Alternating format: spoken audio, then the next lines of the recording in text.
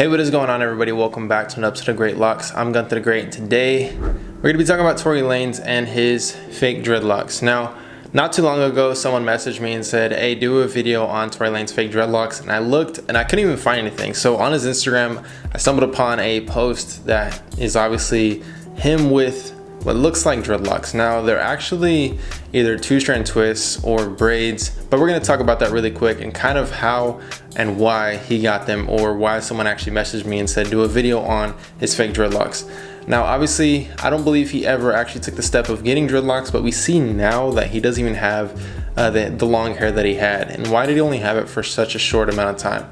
Obviously, if he had it for such a short amount of time, he had extensions. And let's go ahead and break it down from the very beginning. He was actually balding at one point, which is not a dig on anybody because that's genetic for a lot of people. Some people get it just because their parents were balding at one point, and then, like I said, it's genetic. So some people, that's just how it happens. And then other times, people sometimes have stress, and then that causes receding hairlines or balding.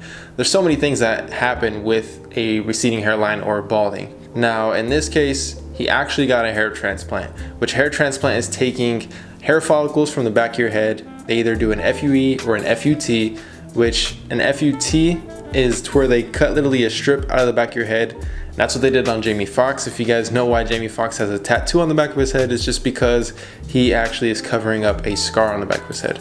And we see a lot of people, celebrities or not celebrities, getting hair transplants, whether it be FUT or FUE. I'm not exactly sure what they stand for, but my wife actually, she performs those surgeries for people. She doesn't do it full time anymore like she used to. She just does independent contracting when a doctor basically needs her. So I explained an FUT, which is basically taking a strip of your literally scalp out and then taking the hair follicles and placing them in the front. They literally like punch holes in and then they'll place the hair in. And an FUE is where they'll literally take each hair follicle out at a time, whether it be ones or twos or groups, whatever the bundle is on your scalp. They'll pull them out, the follicle, not just the hair. So they'll take out the follicles and then they'll plug them in the front where you need your hair to be fuller. That's why you see Tory Lanez with kind of almost two different, not only hair textures, but two different thicknesses of hair on his head. You see him with really thick hair in the front, and then you see him with lighter hair kind of towards the back. And that's because of the hair transplant. Now, I'm one of those people that are actually going to get a hair transplant. I have just a higher part on my hairline over here, and then I'm also going to get some hair transplant over here. This video is kind of just all over the place, it seems like, just because we are going from why did he get fake dreadlocks to the reason behind it. So it all comes to the hair transplant. And like I said, I plan on getting one of those, so it's no shade on anybody. This is not something that is new. It's not anything that is, I would say, even frowned upon, even though people probably do frown upon it. I would say it's something that a lot of people struggle with. If you want to look good, if you want to have a nice hairline, if you want to have your hair, then it's really smart to actually do this. Of course, it's costly. To the person, it's worth it. You know, it's their hair.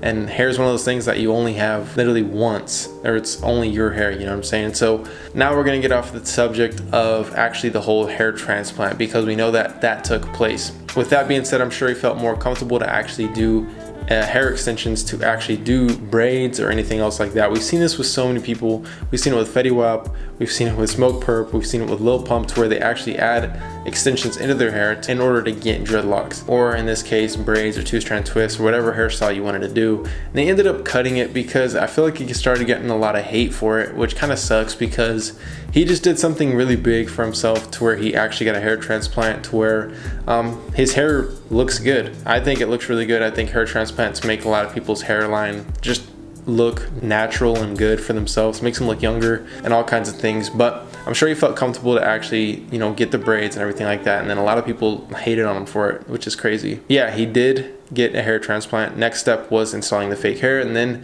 getting the braids or the dreads or the twists, whatever you want to call them. That is exactly what happened, and that is a breakdown of how he actually made it happen. Hopefully my explanation of an FUE or a hair transplant in general helped out with explaining why he did it. And I can tell you now, there's so many people out there who have hair transplants, but that you don't even know about, that actually have them. A lot of this stuff is held under secret. I know some people personally that have done famous celebrities' hair transplants, and I know them by name, and I know these people haven't released that they actually got a hair transplant, but nobody even calls them out on it because it just seems so natural. And I think it's fine. I think it's completely 100% okay to not even tell anybody, because it's one of those insecurities of people. I mean, the things can just go on and on and on with this whole entire video of me explaining what happened, and I can't really explain how he felt or anything like that, but I can say that he got a hair transplant, got the extensions, added in the braids or the twists. That's what happened. That's how he got to where his hair was now. So